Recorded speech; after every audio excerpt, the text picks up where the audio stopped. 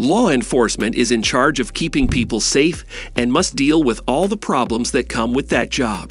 Luckily, police officers can rely on technology for many parts of their job. In the past few years, artificial intelligence has become an important part of police work all over the world. AI-based police technology is becoming more and more important to law enforcement. This is causing big changes in areas like crime prevention and crime prediction. Predictive policing is just one of the changes that have come about because of this change. In the name of public safety, other policing practices are also going through big changes. In today's video, we'll talk about AI in police work. But before we start our video, please subscribe to our YouTube channel and press the bell icon as well. So let's get started. Number 1. Facial recognition. Police departments can't do their jobs without face recognition technology. Using image data, police officers can use facial recognition to find criminals on the run and find missing people. If you've ever seen footage from a street camera, you know how low quality these images are. As you may imagine, reviewing these images for key information is difficult and labor-intensive. Many police departments don't even have enough people or experts to do all the image analysis they need to solve all their cases. AI in law enforcement promises to match faces more accurately and faster than people can. Machines can use parameters to recognize faces even better than humans can. Some AI technology today is so advanced that it can find a single face in a stadium full of people. This helped China catch a thief at a sports event last month. Number 2. Cameras. In most big cities, there are cameras on the streets and in stores everywhere. A lot of the time, police use this footage to look back at crimes and catch criminals. AI can not only recognize faces in these pictures, but it can also recognize objects and complex events like car accidents. Police officers who are trying to keep an eye on big events like music festivals or marathons need to be able to identify objects. Officers can use AI in law enforcement because they can't be everywhere at once. AI can send an alert if someone in the area has a gun or is acting strangely and may be a threat. Object identification can also be used for other things. AI can tell what kind of car it is by looking at street footage and comparing it to a list of known traits. For example, the machine could show you every blue minivan that went through a certain intersection in an hour. This helps when police are looking for a stolen car or a criminal on the run and need to find answers quickly. Law enforcement agencies are also working with drone cameras, which allow them to explore more surface area and engage in quicker search and rescue efforts. These drones are already built with AI that can recognize faces and objects. Number 3. Predictive policing. Predictive policing refers to the ability to predict where crimes will occur, the individuals who will commit them, the types of crime, and who the victims will be. Predictive policing is a controversial topic, but it is still a long way from being common. Predictive policing systems are just now being put to the test by businesses and police departments. These systems could eventually provide significant strides forward in predicting and ideally preventing crimes. AI in law enforcement when it comes to figuring out where crimes will happen. Algorithms can look at crime rates in different areas and make a map of high crime areas. This tells the police to pay extra attention to these areas and patrol and watch them more closely.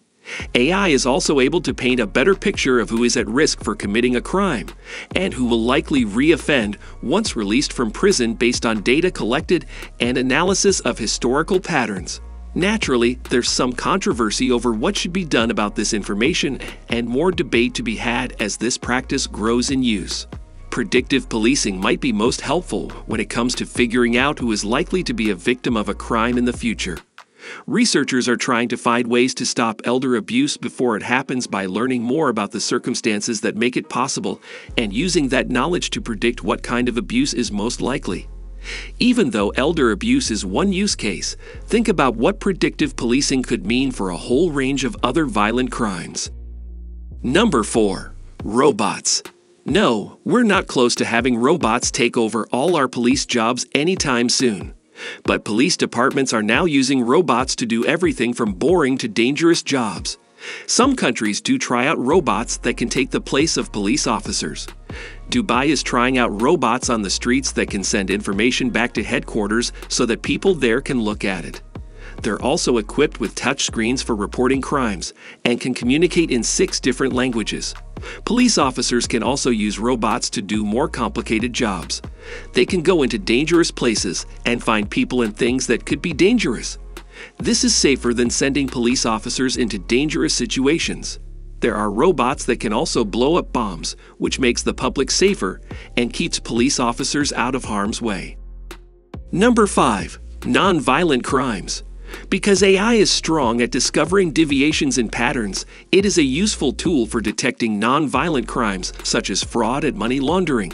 AI is already being used by financial institutions as a significant component of their security, and law enforcement agencies are collaborating with these institutions to apprehend criminals who commit crimes of this nature. Artificial intelligence can discover counterfeit goods and cash by evaluating photos, and it has a good likelihood of getting it right. It can discern finer details than the naked eye of a human being. This Future Grasp article written by Tom Campbell has additional information about the applications of AI in the work of law enforcement. What's the future of AI in law enforcement? AI may still be new to law enforcement, so not all its uses may not have been thought of yet. Still, it is already making a difference in key areas like surveillance, preventing crime, and solving crimes. With better imaging technologies, object and face recognition, and other AI tools, officers don't have to do as many labor-intensive tasks. This gives them more time to work on more complicated tasks. AI also may capture criminals that would otherwise go free and solve crimes that would otherwise go undetected. Predictive policing is also something to keep an eye on because it could change how criminals are caught and how victims are found. In an ideal world, predictive policing will protect the public even more than before. However, as systems get smarter, there are still some bugs to work out. No one knows how these changes will affect the job of a police officer or how they will improve public safety. One thing is certain: the results will probably have a big effect on all of us. That's it for today. We hope you found our video informative. If you did, please give it a big thumbs up and share it with others. Also, if you haven't already, please consider subscribing to our channel. Don't forget to turn on the notification bell so you don't miss any of our new uploads. In the end, thanks for watching and see you next time.